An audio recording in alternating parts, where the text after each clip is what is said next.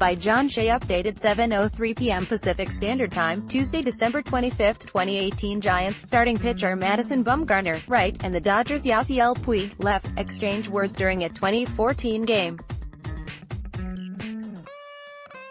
Giants starting pitcher Madison Bumgarner, right, and the Dodgers Yasiel Puig, left, exchange words during a 2014 game. Photo, Danny Moloshok, Associated Press. Photo, Danny Moloshok, Associated Press. Giants starting pitcher Madison Bumgarner, right, and the Dodgers Yasiel Puig, left, exchange words during a 2014 game.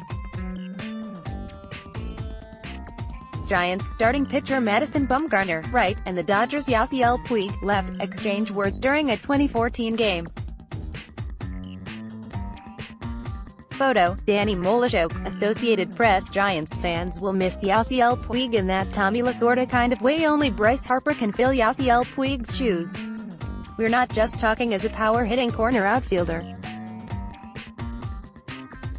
We're talking as a guy in Dodger blue who'll rile Giants fans and players as Puig did so magnificently and flamboyantly for several years.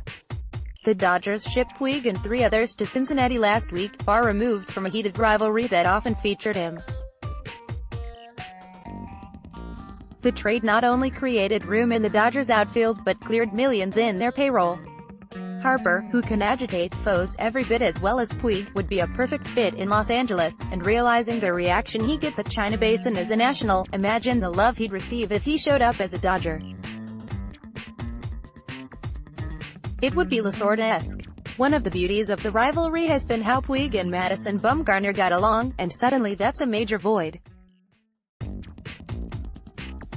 It was fascinating old-school versus new-school drama, and it frequently involved heavy doses of staring, barking and gesturing. It won't be the same when Puig comes to San Francisco in mid-May during the Reds' only visit next season. Puig will be missed in these parts. Few players are as multi-talented. Who else has the combination of a power bat and power arm with enough speed to track balls from gap to corner and swipe 15 bags a season? Puig also is known for helping to bring a new level of emotion into the mainstream, one of many young stars to buck traditionalists who think players should remain poker-faced after a big player hit. The establishment, trying to lure young fans, is starting to lean in Puig's direction. In a Major League Baseball-produced commercial that ran throughout the postseason, Puig is seen in separate clips flipping his bat and wagging his tongue. Other players are being equally demonstrative, and the ending shows Hall of Famer Ken Griffey Jr., in a backward cap, saying, "No more talk.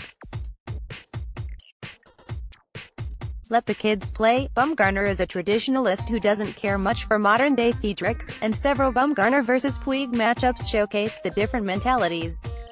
That's all gone from this rivalry, and that's a shame. But Harper in Dodger blue is a good alternative. John Shea is the San Francisco Chronicle's national baseball writer.